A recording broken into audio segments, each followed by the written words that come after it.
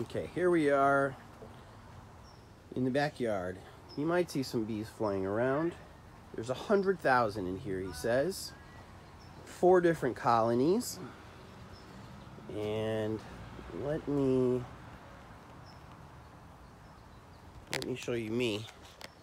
This is me. And there's Michael. You don't have a very, like, heavy situation going on there. What do you mean? You just have a beekeeping shirt on and a hood. It'll all be fine. Because they know you. You bring your phone. You're their papa. But you're trying to tell me that they, So you want to walk around. Here, my glove isn't on all the way. Can you hold that? There you go. Well, I am scared. Because you're telling me that they don't know that you're you, that they don't think. The bees don't think, they just react. They're bees, they're not people. They act and react.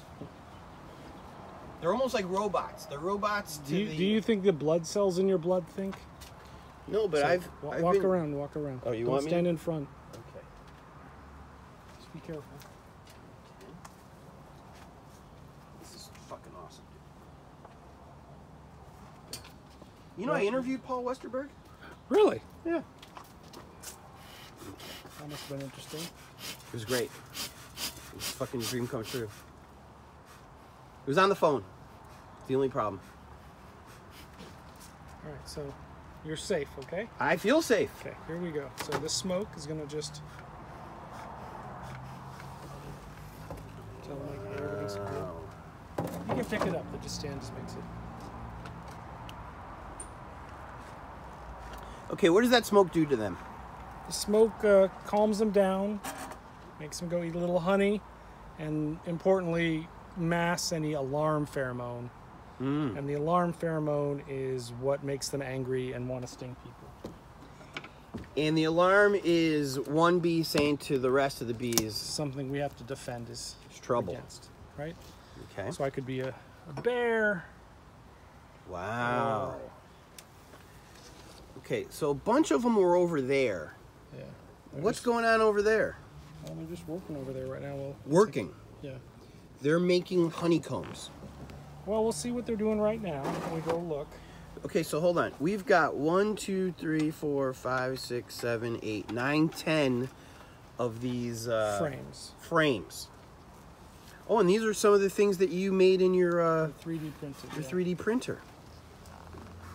So the Okay, smoke. so a little more smoke. And this device is a smoker.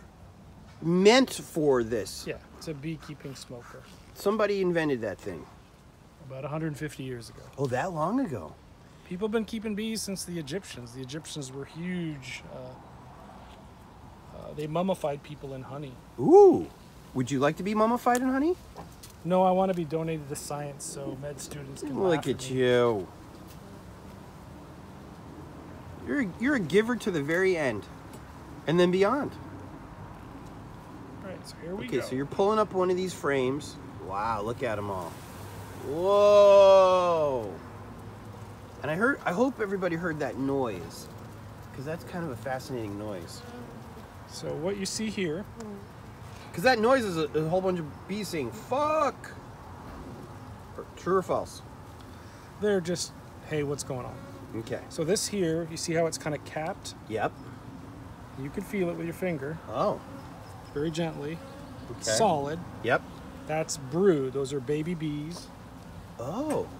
getting ready to be born. So a little Really? smoke because they're a little like, hey. Yeah, they're racist, these bees. They're like, he doesn't look black. So this over here Yeah. looks different. Yep. That's capped honey. Oh. And then what you see how it looks shiny in there? Yeah. Like it's not super bright right now in there.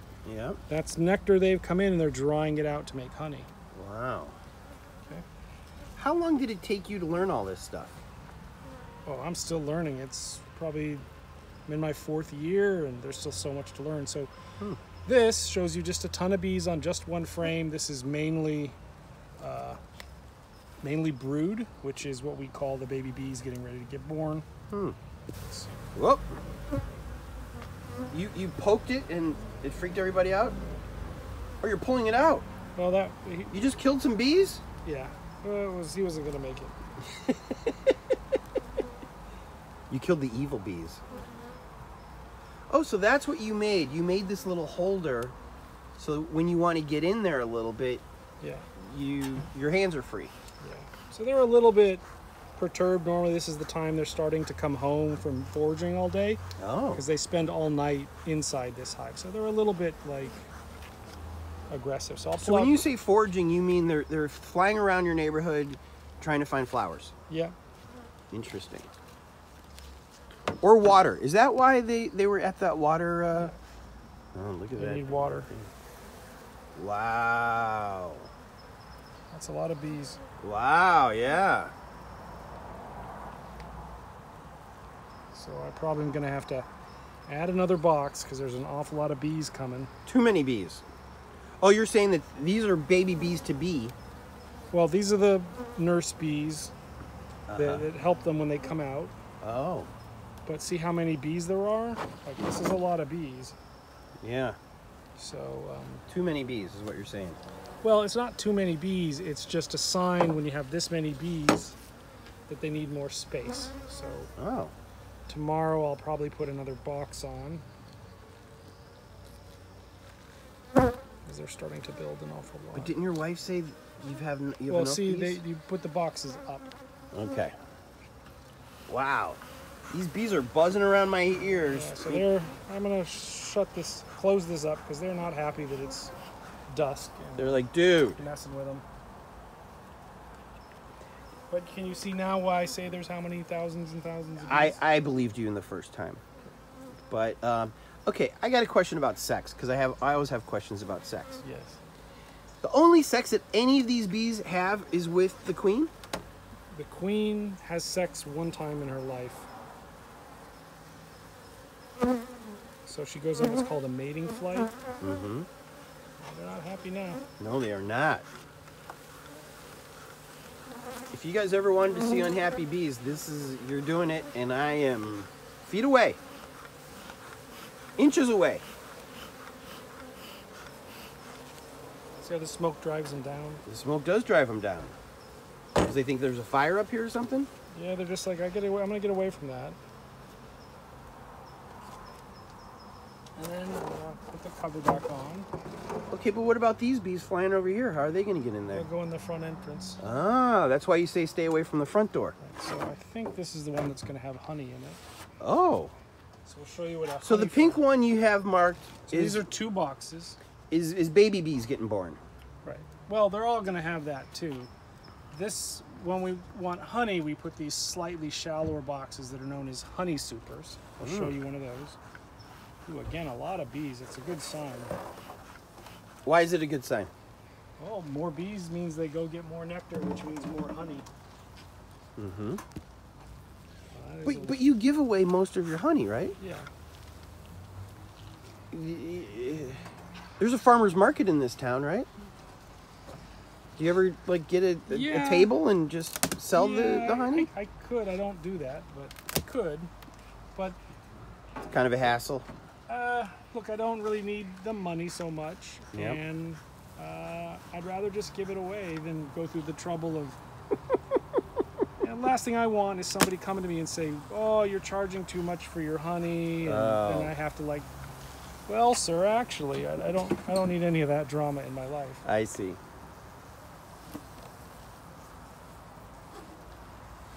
This is actually very fascinating to me. All right, now, you saw how the comb there was kind of dark colored, right? Because they've been over it a bunch of times. See how this is this bright white. Yeah. Brand new, absolutely brand new comb. Yeah. Freshly made. Did you make this? What? The wood stuff? No, I buy the woodenware and assemble it. Uh-huh. Guys with more free time and all the right tools can make it. Uh-huh. Oh, wow. So do you see how bright this looks? It's bright I do. white, and this looks very different than that honey I showed you. Yeah. Right? And both sides has just tons of honey coming in, which is fantastic. Mm-hmm. So I want you, I'm going to hold the camera. Boy. I want you to just hold this and feel the weight of it. Both, you need 2 hands. Okay. Holy moly, that is, I'd say 5-10 pounds, right? Yeah. Because it's mostly liquid. Yeah, it's honey. And these bees are super chill. Right, because they're not as aggressive for some reason. And they're not defending the brood. They're not defending the babies. This is just them storing honey. Right. But you can see the difference in the color, right? Yeah, oh yeah. So let me take it back from you. Okay, thank you.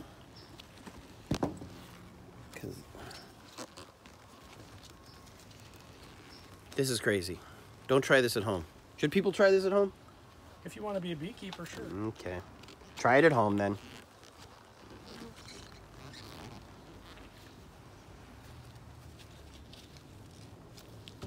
Have you had any neighbors complain? No, they seem to like it. I give them honey. They like the idea of it. And you know what you're doing. So it's not like they're... How much honey is coming in right now? Wow. How bright. The bright whiteness tells me it's absolutely brand new, just from this year. Oh. Right. What year? So this is circa 2022. Oh yeah, this is all absolutely brand new comb being put in. Is it hard to harvest this honey? It's not hard, it just takes time. Mm-hmm. Is it enjoyable? Yeah, it's very rewarding. When the first few years when I didn't get any honey, it can be a little discouraging. Mm-hmm. But last year I was able to harvest 3 separate times, which is crazy, and 80 pounds of honey, and that felt really, really good. What was the problem the first year that does it just take a year for everything to kick in? No, it's like looking at anything. You can't go from zero to like you're an expert and everything's perfect. Yeah. So the first year I got bees, they what's called absconded, where they left. They're like, you're a shitty beekeeper, and they just left. So that's when I joined the local bee club. Huh. Started learning more. The bees left you. They did. They absconded. Did you purchase these bees from somebody, or did? Oh. Do you remember how many bees you purchased? It was a nuke of bees. A meek. A nuke, a nucleus of bees. Okay. Which is one of the terms we use. Yep. And then I kind of learned there's more to this than just what you see on YouTube. Mm-hmm. And that the biggest lesson is everything is local, right? Mm-hmm. Every location is different. Every colony is different. And if you're getting your clues from some guy who's in Michigan about how to do bees, and you're in Los Angeles, mm-hmm. you're not going to have the same experience. Interesting. So talking to the local beekeepers, they would tell you, like, oh, you don't have to worry about that. Yeah. You do have to worry about this. So we don't worry about winter, but we do worry about the feral genes. Huh.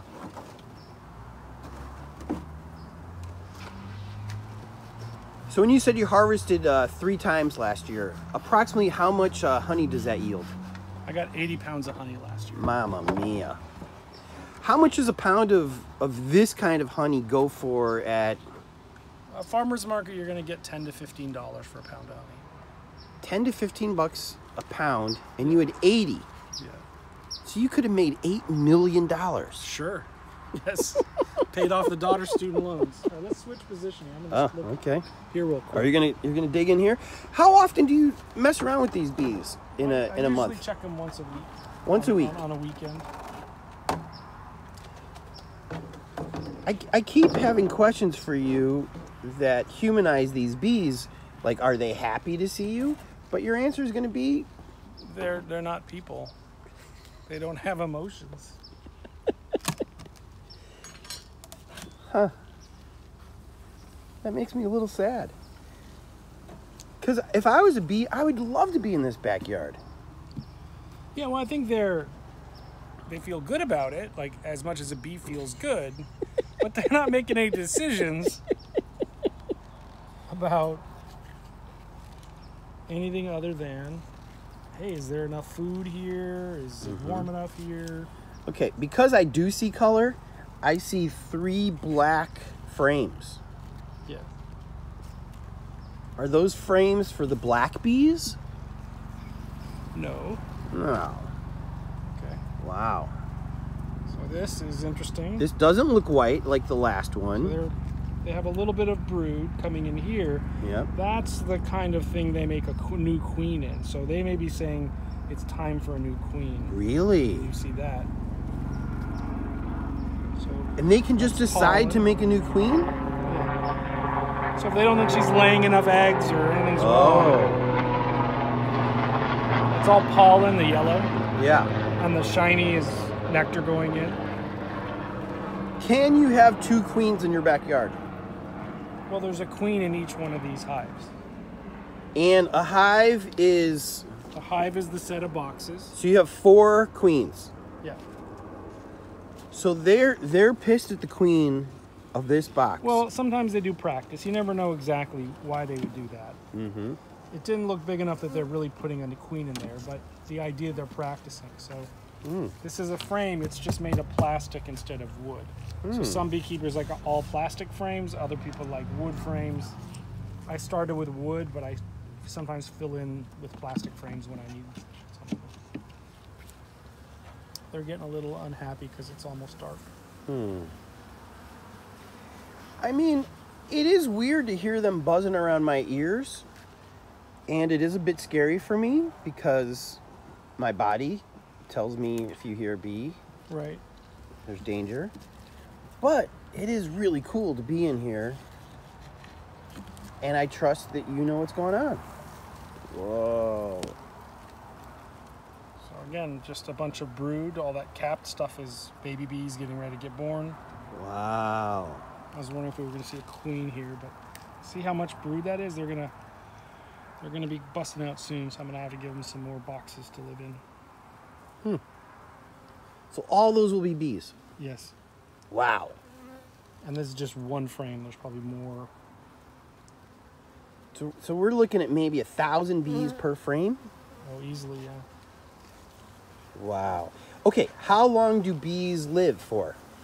A little over a month for the individual bee. That's it? Yeah, maybe 6 weeks. Winter bees might last a little longer. Queen bees can go a year or 2. A month? Yeah, Well, no wonder they keep trying to make a lot of bees. Yeah. And no wonder your wife's not worried about you having enough bees back here because they're all going to die.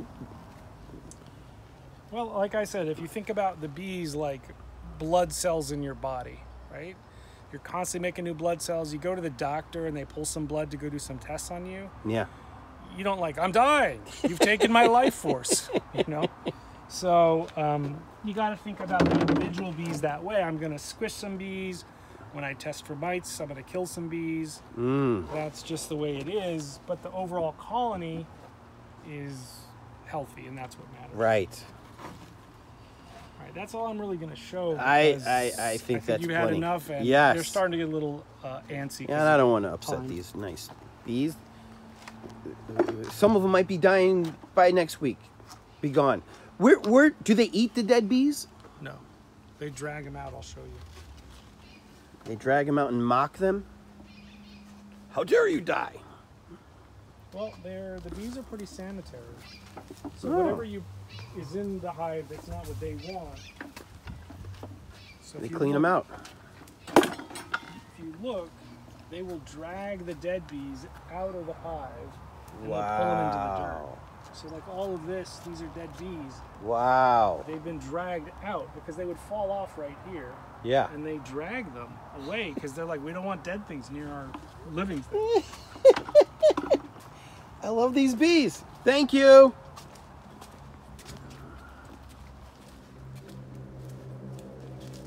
Wow. Is it what you expected? No. Not at all.